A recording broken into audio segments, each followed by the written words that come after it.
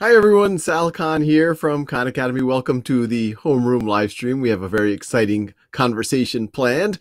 But before we dive into that, I'll give you my standard announcements. First of all, just a reminder that Khan Academy is a not-for-profit organization, and we wouldn't exist without philanthropic donations from folks like yourself. So if you have the time and the generosity, please go to khanacademy.org/donate. And gifts of all sizes make a huge difference.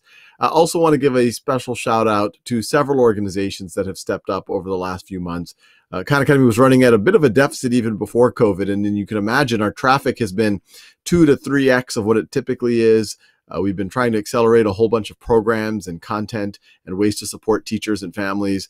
So special thanks to Bank of America, Google.org, AT&T, Fastly, Novartis for helping us fill that gap. But we still are running a gap, especially for next year. So any support that can be provided is very much appreciated. So with that, I am very excited to introduce our guest, Tom Inglesby, who's the director of the Center for Health Security at Johns Hopkins University. Good to see you, Tom. Great to be with you, Sal. So health security seems to be a very relevant topic right now. and maybe a good place to start. I don't want to be flip about a serious thing. Where are we in your mind in this COVID journey? We're obviously 6 months in. People, I remember back in March, people were kind of like saying, maybe it's just going to be for a month or two and then it's back to normal. Obviously, that hasn't been. How are you looking at it? Yeah, we're in the middle. I would say we're definitely not through it yet. I think in some places in the country, we're probably still at the very beginning because the number of people who have antibodies to the disease is very low in some places, particularly in counties that aren't very populous. In some cities, they've really gone through it, like New York City. There are some parts of the city which have really experienced terrible disease, have maybe 40, 50% of the people have been exposed, but that's a real exception. Most of the country hasn't been exposed. Most of the country is still susceptible to this, but the numbers are coming down slowly in the last month. And I'm cautiously optimistic that if we continue to act in this way and don't completely change our behavior once September starts, that we could keep moving in this direction until hopefully we get a vaccine. And before we jump into vaccines and even possible therapies, I want to encourage everyone watching, please put your questions on Facebook and the YouTube message boards for both myself and Tom. I will ask as many of those questions as possible. And we're going to be talking about, obviously, this COVID journey, vaccines, therapies, and also just how does that interface with how we live our life, especially in things like university campuses, which Tom is also expert on. Before I even jump into the vaccine conversation, you mentioned the level of antibodies in the population being very important. Obviously, antibodies are things that can kind of tag pathogens as they come into the body so that your immune system can respond to them. Does COVID work the way that many other things do? I've also read things that, people might think that the antibodies might not last or they might not be as robust as necessary to, even for someone who's had COVID, to have, they might be able to get it again. We don't know enough about it yet to say. I think that's an important, very, very important point. We have some studies that say that people are protected at least as long as 4 months. But in practice, we've seen so far very few repeat infections. So I think 4 months, 3 to 4 months is probably the minimum for most people. The maximum level of protection might be pretty long. We just don't know yet. We haven't had enough time to study it. But it's a great point. We don't want to give people the impression that just because their antibody test is positive that they should be fully confident that they are immune to it. We don't know that for sure. We do think it probably provides protection, but we don't want to be overly confident this early in science of the response. But that sounds quite hopeful. As you mentioned, there's very few cases. There are a few, but very few cases of repeat infections. It seems like at least 4 months. And, this is all about, your point earlier about the antibodies being there's a sufficient number of people having them in a population. It's all about this herd immunity at some point, if enough people have it. So going on to vaccines, which is, I guess, one way of getting people antibodies faster or in a broader way. Where do you think we are on that journey? You know, you hear some places like Russia, and we've heard out of China too, that they've been administering some form of a vaccine. There's talk in the U.S. about potentially accelerating some of those. How do you think this is going to play out? Do you think what we're hearing out of Russia or China is real and credible? Do you think the U.S. should accelerate those types of efforts, or do you think it's going to play out slightly slower? Yeah, I don't think we should accelerate what we're doing in the U.S. I think it's difficult to know what's going on in China and Russia because there's not a whole lot of information being provided about how they're using their vaccine candidates. I think Russia, there's a study that's come out that shows some early evidence of blood markers of potential immunity, but we don't have any real clinical data. We don't have the results of clinical trials yet from Russia, and the Chinese clinical trials we know some about, but we don't know enough about. So they're pursuing, if they in truth are actually beginning to vaccinate a lot of people, that is something we wouldn't do in the US. We would proceed more cautiously. In the US, the plan is right now there are three candidates that are kind of in the lead in terms of being furthest along, and they're all three in the middle of large phase 3 clinical trials, which is the important, kind of the final important phase of a trial. If those candidates look like they're safe and effective at the end of those trials, that's when we would begin to start using the vaccine on the public, but not before that. It would be unsafe to do that beforehand, and the U.S. won't do that. I have confidence that the U.S. won't do that. There is pressure on the system. You can feel it. If you read the newspaper, you can see that there is pressure to move as quickly as we can. But I do think that the regulatory agencies are going to follow the right path and make sure the trials are completed and we know it's safe and effective before we use the vaccine. And I really want to understand, I want folks listening to understand kind of the pros and cons of this. So where we are with these three potential vaccines, and it seems like there's many coming down the pipeline, is we're entering phase 3. Phase 3 is these large scale tests to once further validate that people are getting antibodies, that they're actually getting immunity in some form or protections against the virus, and that it's also safe. What do you see as the downsides of, let's say, several of these phase 3 trials, I believe, we're already several weeks into it or a month or more into it. What if they're already seeing that, hey, a lot of antibodies and we're not seeing people have some weird side effects? What is the negative of moving forward with them? Well, the negative is that people could have very serious adverse reactions to the vaccine. I think early on, these trials will include up to 30,000 people each. And we know from other vaccines that serious reactions from vaccines can sometimes occur at a frequency that's much less common than 1 in 30,000 or 1 in 10,000. Sometimes the more serious vaccine side effects take many people to expose.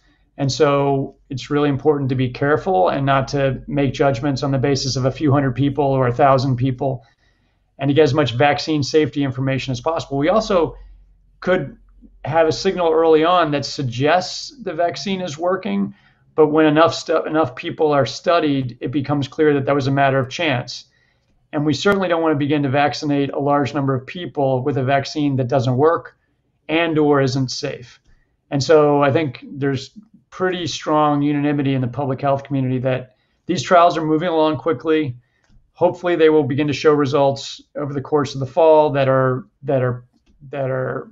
show that it's safe and effective, and then we can get on to the business of vaccinating. But we shouldn't be doing that before. This is a vaccine that will go into potentially millions, tens of millions of healthy people, and so we really got to be sure that we know what's in this vaccine, we know it's safe, we know it's going to work before we move in that direction.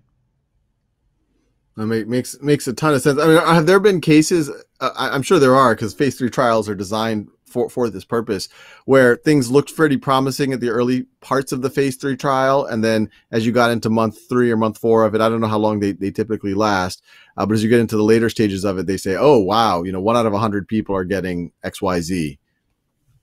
Oh, yeah, sure. There have been plenty of cases where it took some time before the adverse effects began to show up. I mean, the way one good part of trials, or one really important component of it, is something called the Data Safety Monitoring Board, which is set up at the beginning of the trial and which peeks into the data somewhere along the way. And they decide ahead of time, once we get our first 100 cases of COVID in our study participants, we're going to peek into the data, just this small group of people, and we're going to look at it. If it looks like the vaccine is so effective that it would be unethical to continue, that it's just, we need to give this vaccine to people, it is so incredibly effective and appears safe, they'll stop the trial. And that'll be the end of that. And then we'll move on to FDA deliberations, and they'll review the information and move on. Similarly, if they look at the data, the first 100 cases of COVID that occur in the trial, and they say, this is really unsafe, there's a safety signal here, this is not working as planned, they'll stop the trial. So we do have a check along the way to make sure something isn't so overwhelmingly favorable or overwhelmingly unfavorable. But if it just looks like the study needs to continue, it's not at one of those two extremes, they'll close the data back up. They won't say a word about any of it, and they'll let the trial continue. And then we'll look at the results when it's completed. And that probably will be sometime this fall. By the time there are enough patients for this trial to work, enough people have to get COVID, and we have to see whether those patients were people who were vaccinated or people who were unvaccinated. It makes a ton of sense. I mean, so what you're saying is there's a natural mechanism within the phase 3 trials that if something is just looking amazing, yes. and they'll just weigh that against kind of the public health of not acting, it's a natural mechanism that is, well established in the scientific community. It doesn't have to be kind of forced. It's built into the trial. Yeah, absolutely. It's built into the trial ahead of time. They understand, they know the statistics ahead of time. They've thought about it. So they peek in to the data. There's a committee, which is external to the FDA. It's not part of the companies. It's a group of highly respected scientists. They look at the data together, and they make a judgment, and then they will either stop the trial, which occasionally does happen. Something is so overwhelmingly positive or so dangerous that it'll be stopped. But most likely, the trial will continue, and we'll get the results at the end of the phase 3 study. Very helpful. There's a lot of questions coming in. This first one, I think it maybe is the other side of what we're talking about. We're talking about it's important for us to take the time to make sure that the vaccine is safe. There's the other side where people we know some people are afraid of vaccines even when it is deemed safe. So this question from Facebook, Rosanna Aground Intellect Villaflor, says, is there any possibility that a vaccine can still make someone sick with COVID-19? I guess there's two ways to interpret that question. Can the vaccine itself make them sick, or can someone who's gotten the vaccine later get sick? And then there's a second question. Well, let's stay there. So what is the mechanism? I know there's multiple ways that you can vaccinate someone. What are the promising candidates, and how are you seeing whether the vaccine itself could make them sick, or will it truly be 100% protection, or might it be something like the flu vaccine where it's something less than that?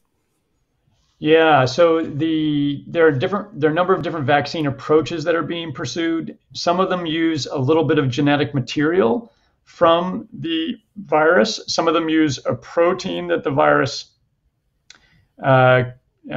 creates. Some of them use an inactivated form of the virus. There's different kinds of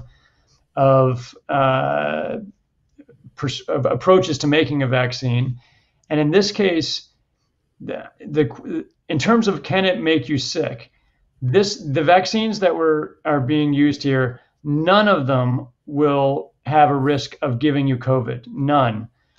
But they could have side effects that make you sick, that make you feel sick. Usually, we talk about mild or moderate side effects from vaccine. People could have a fever, they might have a sore arm, they might feel lousy. We don't know yet whether these particular vaccines will make people feel bad, or how long they might make people feel bad. There's usually a range within the population. Some people get have maybe a fever and feel badly. Some people feel nothing. So we'll have to see at the end of the results of these trials what percent of people felt badly and with what specific symptoms, and we'll get that information when these trials are completed. And the second question was related to, remind me, Sal, was if someone, let's say the vaccine, and as what you're saying, it is going to be safe. We're talking about either pieces of the RNA of the vaccine or right. the proteins that are produced because of it, or a kind of killed version of the vaccine. So it's not like these are going to be live vaccines that can make you sick. But the second part is, so no one's going to get sick from the vaccine or get COVID from it. What's the confidence level that, is it possible that we have a vaccine that gets through phase 3, let's say as of January or February, but, it's 20% effective, not 100%? So what the FDA has said is that they would like at least a 50% effectiveness for this vaccine. So they put that out, and I'm hopeful that we'll do better than that, but 50% effective compared to what we have now would be a great benefit. And protecting 50% of the population from the vaccine would be a huge improvement. Vaccines have, as you said, some vaccines are in that range. The normal flu vaccine could be as low as that or less in a given year, but other vaccines that we have are super effective and maybe in the high 90s. We won't know for this vaccine until we get through trials. There may be a big range. The first vaccine may come through and it might be 50%. The second one gets through the system a month later and it's 80%. We're not going to know the answer to that until we get through the studies. But even 50%, I would say, would be something that would be a real improvement. The other thing, Sal, is that we should anticipate that there are going to be changes as more vaccines come online. As you said before, I think there's something on the order of approaching 30 vaccines that are in human trials, with the big 3 that are in the lead. But over the next 6 months, we may have a whole number of vaccines that get through the system and that are safe and effective, but have slightly different profiles. One vaccine may be better for elderly people. One vaccine may be restricted for people who have certain kinds of underlying conditions. We just don't know yet. So we're going to have to be somewhat flexible. The first vaccine might get approved, and then a second one may come along and may be a little bit better, and people want to switch over. There are a number of things that could happen. And just to make sure we're understanding this right, a 50% efficacy would mean that 50% of those who get the vaccine are going to be immune? Is that what 50% means? It would be protected from infection. There's also another measure of vaccine, which is, does the vaccine prevent spread or transmissibility, which is a second factor which we will be looking at, that everyone will be, the results will help us look at that. But I think the first measure that's most important is, does it protect 50% of people from getting infection?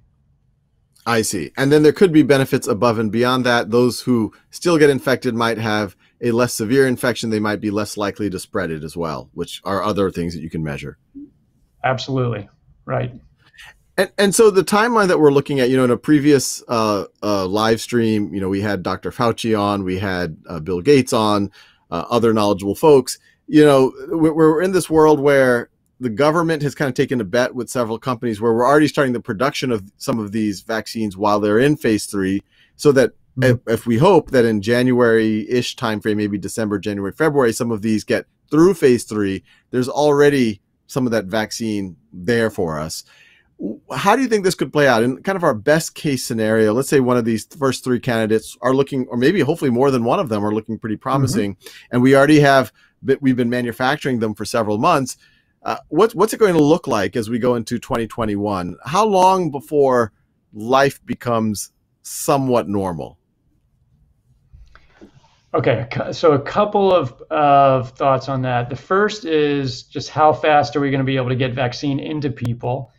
And it depends a lot on when the trials end and what combination, which of the vaccines, if hopefully more than one, as you said, get through the system.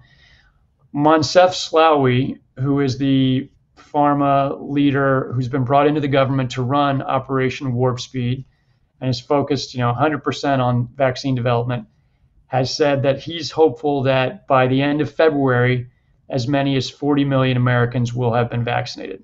That's his hope. I'm sure it could be moved up, it could be moved back, depending on what happens on the trials. So that's just one kind of milestone just to put out there from someone who's quite knowledgeable about what's happening. But even let's say that is true. Let's say that there are 40 million people vaccinated by February. Presumably, they will be people who are at highest risk from both from their profession and from their age or underlying condition. So that would be 40 million Americans, let's say, who are in those categories. That will diminish the risk substantially for that group. If the vaccine is as effective as we hope it is, it will diminish the risk substantially for that group, but also it will begin to diminish mortality for the country in a way that we can see, because the people who are at highest risk of hospitalization, intubation, and dying from this disease will begin to be covered first. No matter what happens, though, no matter how fast we're going to vaccinate, we're going to have to live with this disease at some level for some time, because we're not all going to be able to be vaccinated at the same time. Even if all of the vaccines deliver, there's going to be over a period of time that we kind of transition into vaccination. There will be some people who decide not to get vaccinated. I hope that number is low if we do have a safe and effective vaccine, because I think the more that we're vaccinated, the less likely we're going to see big outbreaks. And over time, I think it'll be kind of like, not like a black and white switch that comes on or off, but kind of more gray. Over time, the risk of big outbreaks will begin to decline over the course of 2021. It will depend on the speed of how fast we're able to manufacture vaccine, how quickly we're able to get it into people's arms. But hopefully our people's lives will begin to look closer to normal over the first half of 2021. And we'll still have to live with it in the background. It'll continue to be background noise in our lives I think for a long time. We're going to need to continue to have rapid testing for people who have symptoms of COVID. Hopefully there'll be fewer and fewer. We'll need to isolate them when they're sick. We'll need to do many of the things that we do now, but they'll just be less frequent. There'll be less risk overall, much more ability to return to normal for most people over time. And a question here, really interesting one from Facebook. Gio Chaudhry is asking, is it possible that in the time it takes to develop a vaccine, maybe the virus will mutate? Obviously, we have we have a mutated version of the flu every year, and we have new vaccines. Is there something about COVID that where we don't think this is going to happen, or it might happen? So far, the evidence is that while there are changes to the virus that are occurring, there are different lineages around the world. The lineages are still relatively stable enough that it looks like a vaccine that works for one will work for all. So at this point, there does not seem to be any kind of divergence that will make the vaccines ineffective. It's a possibility over time, and it's also a possibility that, getting back to the level of immunity and how long it lasts, it's a possibility that vaccination will be effective for a period of time, but that we'll need to revaccinate in a year or 2 or 3. We just don't know yet because we haven't had any time. So there are different possibilities in our future, but so far the good news is it looks like the vaccines that are being created will work for all lineages, if they work. Okay, so it sounds like an optimistic scenario would be things start to somewhat normalize the spring, summer of next year. Although that's kind of still optimistic. That would be if we are able to get 40 million folks in the U.S. alone with the vaccines, in the February, March time frame, and then obviously you need to get many more to get true herd immunity. And I want to go. These conversations always go a lot faster than I expected. I definitely want to get to the idea of school closures and universities. But one last question about things that make the virus itself less scary. The other track is on the therapeutic side. How do we make the virus less deadly, less likely to do permanent harm to folks? Yeah. Where do you see our journey there? I've heard things like, some of these anti-inflammatory drugs, the steroids, preventing the cytokine. My wife's a rheumatologist, so I hear a lot about this. Where do you see that line of reasoning going over the next 8-9 months? So far, the therapeutic that's had the greatest benefit has been oral steroids, something glucocorticoids or steroids, the medicines we use for all sorts of common inflammatory diseases. And that's had a pretty substantial benefit in people who are intubated, the sickest people. It showed as much as a third reduction in mortality, which is pretty dramatic for one medical intervention. We have an antiviral, which is remdesivir, which is much smaller benefit. It's believed to have a benefit, but not a substantial one. And so far, everything else is still in trials. There are antibodies that are engineered antibodies that are being studied, and hopefully we'll know by the end of the year. There's a lot of hope that they might also reduce mortality, perhaps used in combination with other medicines like remdesivir or dexamethasone. So hopeful that those things will also contribute to overall lessening of mortality. We're learning things about the care of patients in the intensive care unit, about trying to either turn them over in a way that improves their oxygenation, or trying to avoid ventilators for longer if possible, because that makes it a little bit more difficult to care for people and to have good outcomes. So I think if you look at the overall way that people are cared for with this disease in the US, there has been a clear improvement over time. And hopefully that will continue to get better as we have more things come through the system. But, if I read between the lines, it sounds like that's good, and we have to be doing that as much of that as possible, but it's really going to be the vaccine that will normalize things, unless we have some kind of unexpected breakthrough on the therapeutic side. Yeah, even if we have a breakthrough on the therapeutic side that's dramatic, it's not really going to change unless it was available to everyone. And it's hard to imagine conditions in which it would dramatically change the pattern of spread of the disease. It could change the outcome, perhaps dramatically, but not the overall course of the pandemic. That's going to require a vaccine. Right. And there's a world where if we had proper therapies, the disease might not be as, might be like the flu, but it sounds like we're far from that type of situation. Right. It wouldn't At be, this point we are. Everyone wouldn't have access.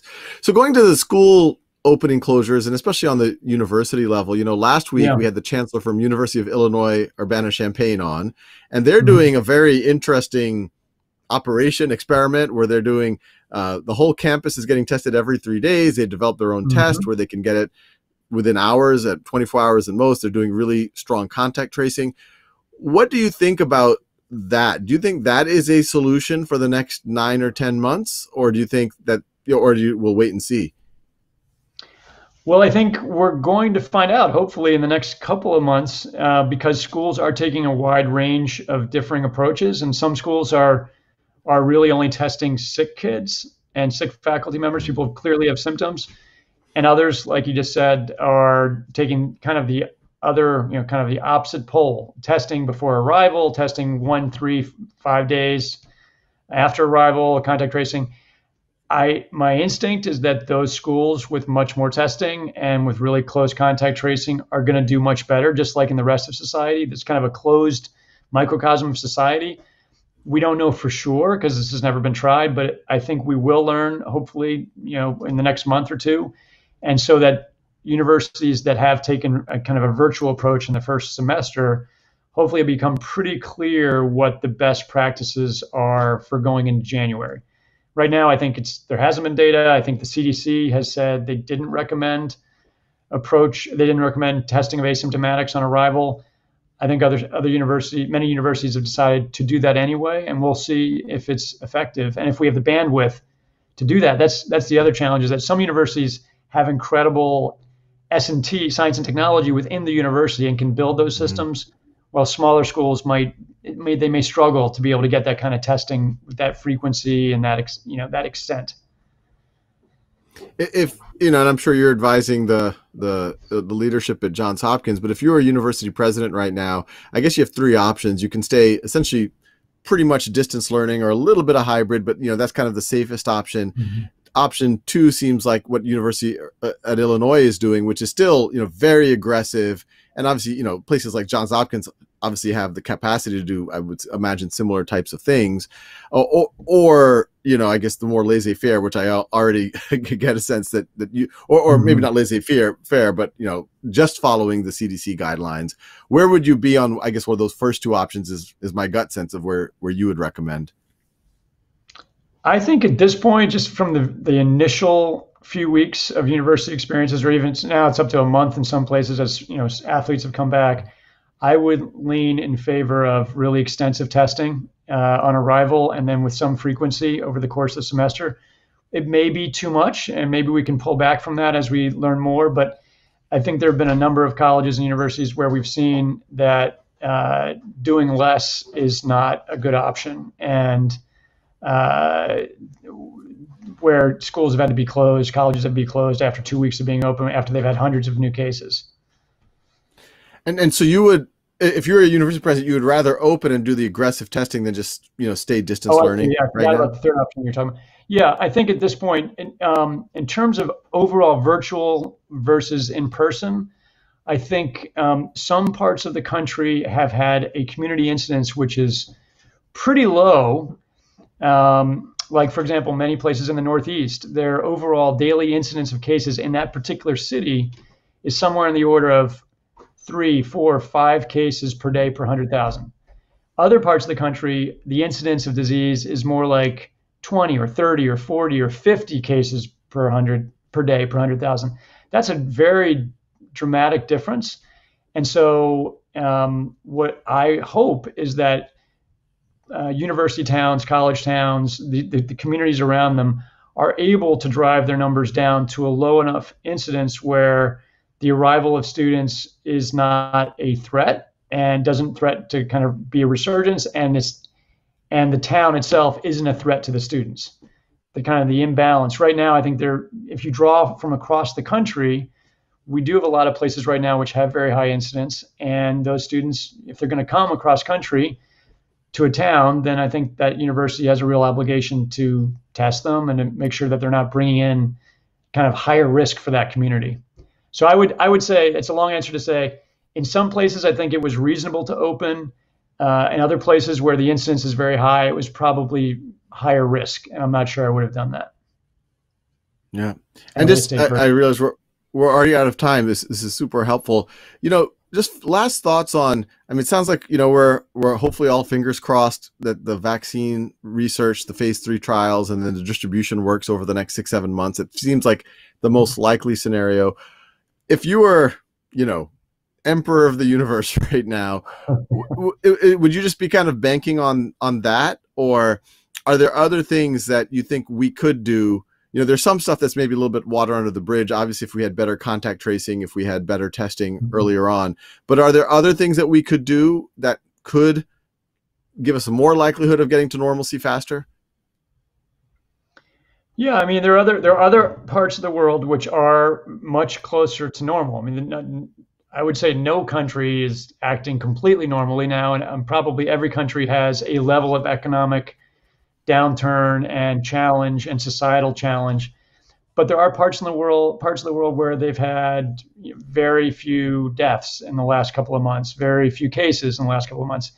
And they're doing the things that we're doing, but they're doing them with more collective buy-in, with more unity of message. I think we've just had a kind of a messy 6 months where some states have acted one way, some states have acted another. We've reopened quickly and then had to shut down again. If we kind of continue on what we know, which is physical distancing, universal masking when you're outside and near other people, avoiding large gatherings, basic hand hygiene, stay home when you're sick, get tested if you're ill, do the things we talked about in this half hour, I think those things will go a very long way. Even if we don't have a vaccine, I think we can get closer to normal, and other countries have done that. So I think if we keep moving in that direction, even before we have a vaccine, we'll be doing better. Awesome. Well, thank you so much, Tom. This was a super useful update on where we are in this journey, and it all makes a ton of sense. Thank you for this. All right. Thanks for having me, Sal. Great. Well, thanks everyone for joining. I hope you got as much out of that conversation as I did. I don't know if special thanks to my wife for cutting my hair yesterday. It was getting a little bit outlandish. Well, it's still looking a little bit odd. I also want to encourage everyone for joining us tomorrow. We're going to have a conversation about the SAT with Dave Travis, who is the leader of our test prep work on Khan Academy. For those of y'all who know, we're the official practice alongside the College Board for the SAT. So that's going to be really interesting to talk about all things SAT. So look forward to that, and I will see you tomorrow. Everyone, please stay safe and listen to everything that Dr. Tom Inglesby just told us. See you tomorrow. Bye-bye.